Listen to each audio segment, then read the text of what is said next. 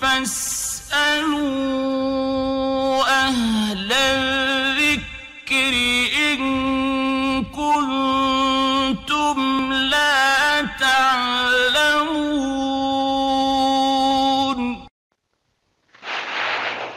ওয়ালাইকুম আসসালাম রহমতুল্লাহি ওয়া বারাকাতুহু। আমাদের সম্মানিত বোন নাহিদা সুলতানা প্রশ্ন করেছেন যে বাংলাদেশে যে নির্বাচন শুরু হতে চলেছে, তো এখন এই নির্বাচনে আমরা ভোট দেব কি দেব না, বা গণতান্ত্রিকভাবে যে যে সিস্টেম, সেই সিস্টেমটা তো জায়েজ নাই, আপনি যেটা উল্লেখ করেছেন প্রশ্নে। তো এখন আমাদের কি করণীয় বিষয়ে, এটা সম্পর্কে আপনি জানতে চেয়েছেন। যে সম্মানিত বোন, এটা একটা গুরুত্বপূর্ণ প্রশ্ন, এবং এই প্রশ্নটা, এরকম প্রশ্নের উত্তর আমরা সহজে দিই না। তো এখানে কিছু কথা আপনাদেরকে শোনাচ্ছি, যেগুলো ইসলামী মূলনীতি অনুযায়ী আর কি। সেটা প্রথম কথা হবে যে আপনারা আমরা সবাই জানি, এটা তো জানা কথা, সারা বাংলাদেশের মানুষ সবাই জানে যে কোনো নারী কখনো দেশের মন্ত্রী বা রাষ্ট্রপতি বা কোনো ইমাম, কোনো দেশের প্রধান হতে পারে না। এটা বুখারীর হাদিসে আল্লাহ রাসূল সাল্লাল্লাহু আলাইহি ওয়াসাল্লাম বলেছেন। এটা আমরা জানি সবাই আর কি। তিনি বলেন, ওই জাতি কখনো সফলকাম হবে না যে জাতি তাদের দায়ভার বা তাদের ক্ষমতা নারীর হাতে দিবে, তাদের কর্তৃত্ব নারীর হাতে দেবে, তারা কোনোদিন সফলকাম হবে না। হাদিস বুখারীর। হাদিসটা আবু বকরা থেকে বর্ণিত বুখারীতে। তো এখন আপনারাই বলেন যে এদেশের অধিকাংশ মানুষ কোন পথে? আমাদের এখানকার কথাই বলি। আমার ঝিনাইদহ এখানে একজন প্রফেসর আছে, যিনি জামাতের পক্ষ থেকে দাঁড়াতেন দাঁড়িপাল্লায়। তো এখন তিনি এক শাড়ির ভিতর ঢুকেছে। এখন এক শাড়ির ভিতর ঢুকে ধানের শীষের মার্কা মেরেছে, নিজের ছবি বিভিন্ন শহরে বিভিন্ন মোড়ে মারা আছে। তো এদের দ্বারা ইসলামের কি খেদমত হতে পারে? ইনি আবার কয়েক ধর্মের গবেষক। কোন কোন সময় যে এখন তো সব মাহফিল সব বন্ধ করে দিয়েছে, বন্ধ আছে ওদের। তো এক সময় দেখতাম মাইকিং হতো, প্রচার করা হতো প্রচার মাইকে, যে আমার প্রফেসর তিনি কয়েক ধর্মের গবেষক। তো আমাদের ভাবতে অবাক লাগে যে নিজের ধর্মটাই সে ভালো করে জানে না। প্রফেসর, জেনারেল শিক্ষিত লোক, দাড়ি রেখেছে, দাড়ি টুপি আছে, জামাত করত, এখন এক শাড়ির ভিতর ঢুকে পড়েছে। তো তিনি এই ইলেকশন করার কারণে, তারই কারণে শত শত নিরীহ মানুষদেরকে পুলিশে ধরে নিয়ে যাচ্ছে, শুধু ওরই কারণে। যদি ও না দাঁড়াতো তাহলে কিন্তু এদের উপরে নির্যাতনটা হতো না। তো এখন আপনারাই বলেন, এটা কি হতে পারে? এর মাধ্যমে ইসলাম কায়েম হতে পারে, নাকি এর মাধ্যমে দেশের কোনো লাভ সাধিত হতে পারে, না কি হতে পারে? এটা জঘন্যতম হারাম কাজ, বিশ্বনবী সাল্লাল্লাহু আলাইহি সাল্লামের সরাসরি হাদিস বিরোধী কাজ। এটাতে উদাহরণ দিলাম আপনাদেরকে। প্রথম বুঝলেন যে নারী নেতৃত্ব বা নারীর অধীনে থেকে তারই কর্তৃত্বে এই ইলেকশন ইত্যাদি করা, এটা যে হারাম, এটা সমস্ত আহলে সুন্নাত জামা হাদিসের আলোকে সবাই একমত হয়ে গিয়েছেন, দ্বিমত নেই কেউ। তো ভাই, এই শাড়ির ভিতরে নাই ওই শাড়ির ভিতরে, দুটোর একটার ভিতরে ঢুকছে মানুষ বেশিরভাগ।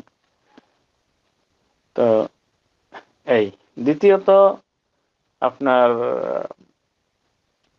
আমরা নিরুপায় হয়ে আমাদের আলেম ওলামায়ে দ্বীন যারা আছেন, আমরা নিরুপায় হয়ে শুধু এখন নাই, পূর্বসূরি সালাফুস সালেহিনদের ভিতরেও দেখা গিয়েছে যে তাদের ভিতরে তাদের শাসক গোষ্ঠী, তাদের সাধারণ ভুল ত্রুটি আলেম ওলামায়ে দ্বীন তা নিয়ে বাড়াবাড়ি করেননি, বরং সেটা ব্যাপারে ধৈর্য ধরেছেন। এক্ষেত্রে আল্লাহ রসুল ফাল আসবির বলেছেন, তারা যেন ধৈর্য ধরে। মানে কোনো আমিরের ভিতরে কোনো ভুল ত্রুটি দেখলে বা এমন যা অপছন্দনীয় কাজ দেখলে বলেছেন, আল্লাহ নবী সাল্লাল্লাহু আলাইহি ওয়াসাল্লাম বলেই দিয়েছেন ধৈর্য ধরবে। এই জন্য ওলামায়ে দ্বীন এ নিয়ে মাথা ব্যথা করেন না। আর প্রশ্নের ভিতরে আপনি আরেকটি কথা বলেছিলেন, যেটা আপনি বলছেন যে আমাদের ভিতরে যারা সৎ ব্যক্তি, মানে যারা ইলেকশন করছেন আর কি, তাদের ভিতরে যারা সৎ ব্যক্তি তাদেরকে আমরা সাপোর্ট করতে পারি কিনা।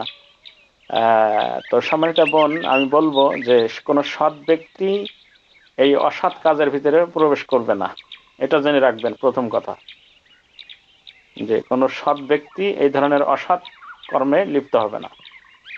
সালাফে সালেহিন থেকে আমরা এটাও জানি যে কোন সালাফ মানে দায়ভার, মানে দেশের দায়িত্ব নেওয়া থেকে পালিয়ে এলাকা ছেড়ে চলে গেছে। তাবিদের ভিতরে এরকম একজন ব্যক্তি রয়েছে যাকে দেওয়া হয়েছে, ইচ্ছা করে দেওয়া হয়েছে, কিন্তু গ্রহণ করেননি। দেশের দায়িত্ব, প্রধানমন্ত্রী হওয়া বা দেশের খলিফা হওয়া, এটা তিনি পছন্দ করেননি এবং তিনি এই দায়িত্ব পালন করতে পারবেন না, এই জনগোষ্ঠীর হক আদায় করতে পারবেন না বলে ছেড়ে দিয়েছেন, পালিয়ে চলে গেছেন এলাকা ছেড়ে। আর সেটাকে কি করা হচ্ছে, গাড়ি ভাঙচুর করে, মানুষকে হত্যা করে, মানুষের উপরে জুলুম নির্যাতন করে, টাকা পয়সা ঘুষ কত কিছু দিয়ে এগুলো নেওয়া হচ্ছে। কিসের জন্য নেওয়া হচ্ছে?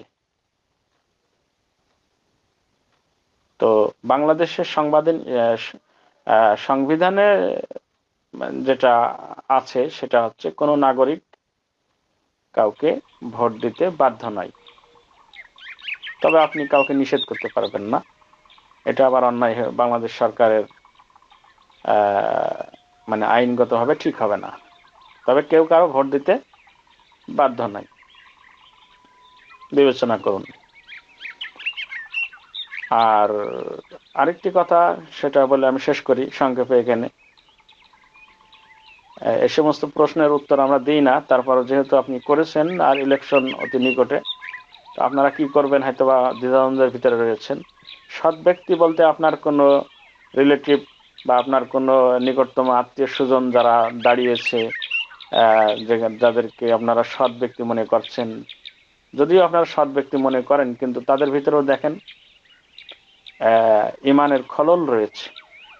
আগেই বলেছি, কোন সৎ ব্যক্তি কখনোই এই ধরনের ইলেকশনের ভিতরে তারা যাবে না, যেতে পারেন না।